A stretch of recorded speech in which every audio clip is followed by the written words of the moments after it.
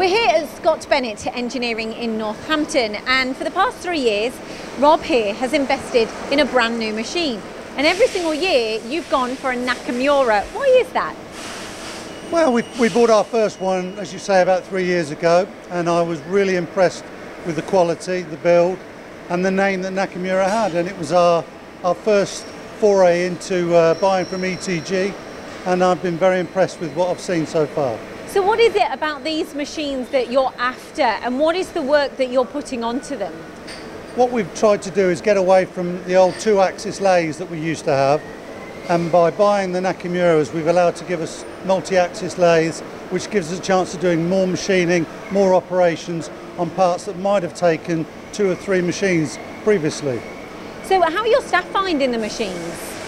There was a bit of trepidation when they first came in, but with the training and getting the use to the machines, they're really impressed with them. And the reliability of these machines, how are you finding that? Yeah, very good. We've had the odd trouble, the odd problem that all machine tools have, but ETG have been very good at getting back and getting them up and going again. So what are the features on the machines that you like and that impresses you? I like the fact that they've got full Y-axis, plus or minus 41mm, gives us extra machining capabilities. The bar feed, we can get 65mm bar. We used to have 50mm bar machines, so it's allowed us to machine bigger bar. And I like the fact we can run lights out at night as well. So of course the machine we're standing in front of is your latest purchase. Why did you choose this particular model? The reason, Lindsay, if you look around, we're quite tight for space. So I was replacing an old 2-axis lathe and I needed a small footprint. I couldn't get the larger twin spindle AS200s that we've already bought, but I got the single spindle AS200 because I knew it would give me extra capabilities with a smaller footprint and I could squeeze it in. That was the reason. With all the other brands out there, what is it that is so unique about these?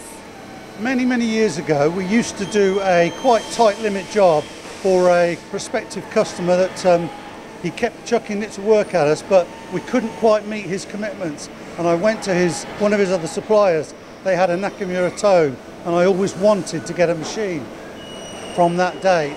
And I thought, when I get the chance, I'm going to buy one. And that's what I've done. And now I've got 3, so I'm chuffed to bits. Isn't that funny? We talk about cars in the same manner, yeah. And we do it with machine tools. Now you've got a part here.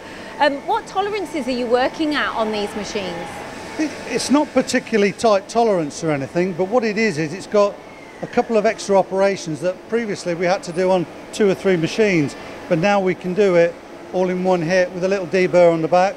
This one's been tin plated, but with the extra milled and tapped side holes, we can do it on this in one hit now. And what industries are you serving here, Rob? Ooh, plenty of industries: agriculture, aerial antennas, catering business, shock absorbers in the motorcycle industry. A huge variety. Yeah, varied. And also, last question, materials. What materials are these machines capable of? They can deal with all the tough materials, but you just have to be very careful with your tooling. Tooling is the key. Get the right tooling, you should cut anything on these. So you've got 1, 2, 3 Nakamuras. Going forward, what are your future plans?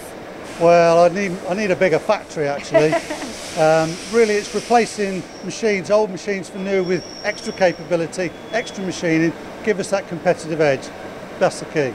And one last question, I know I promised the other one was, this machine, would you recommend it to other people and why? I would.